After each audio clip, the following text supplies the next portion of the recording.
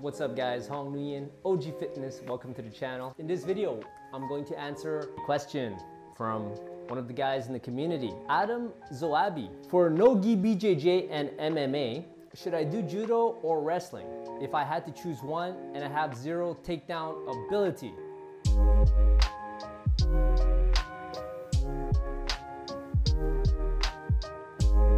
If you ask me a question, I'm always going to give you my honest opinion on it. Why would I lie? It doesn't make any sense. Or, exaggerate, or I don't really have any agendas except build this community so we could share, for OGs like myself and for you guys to come along the journey and build something around this. I really want this to be something big because, I think there's something missing in the YouTube YouTube universe in regards to, like a channel where we're talking about fitness and martial arts for older guys, mainly martial arts, because the fitness is just a component so that you can become better at martial arts, in my opinion. That's the way I use it. I'm also a personal trainer, but everything I do for myself is really just so that I can go beat people up in competition, not on the street, guys. So I don't condone that. If you guys, for the OGs in here and the guys that have more experience than me, don't be shy, man. Help the guys out. They have questions, answer them. To get back to the question, the short answer, wrestling. Because the thing is, if you're doing MMA, first of all, you don't have a gi, so you don't want to be learning a whole bunch of stuff that won't be able to carry over to MMA in terms of takedowns, right?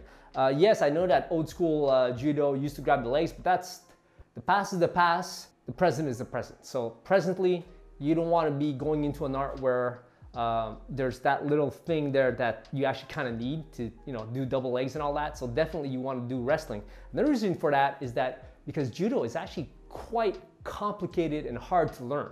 It is. It really is. It's like there's a lot of things that go into it and it takes time. Even though judokas, when they transition over to MMA, do very well because they have a lot of attributes that are very useful for fighting, for athletics and timing and speed and core strength and all kinds of stuff. It takes time to develop that shit, man. So that's why, no, if you're doing BJJ and MMA and you need to learn how to do takedowns, you definitely should go for wrestling if you had to choose one. If you had time to do both, then sure, add judo in, but you gotta realize that judo takes time, man. It takes time to learn.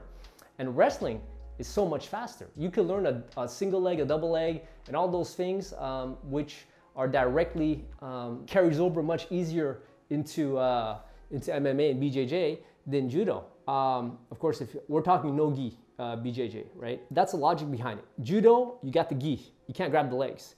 Takes a lot of time to learn. So why bother with that? Go wrestling. Wrestling, easy to learn, already in your element. There is no gi. Very fast transition, so to speak, to BJJ and MMA. So that's my short answer. I hope that made sense.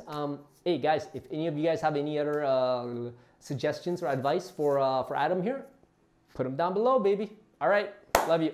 Peace. So thank you very much for watching. Don't forget to like, comment, subscribe, and click on the notification bell. Also, there's a link down below. If you guys click on it, it's gonna bring you to a page where you could follow me on all my social media platforms. And you can also apply for coaching so that you guys can work directly with me. Also, one last thing, guys, if you have any questions, right, send me an email. That's the best way to reach me. I read them and I'll answer your questions, man. All right, peace.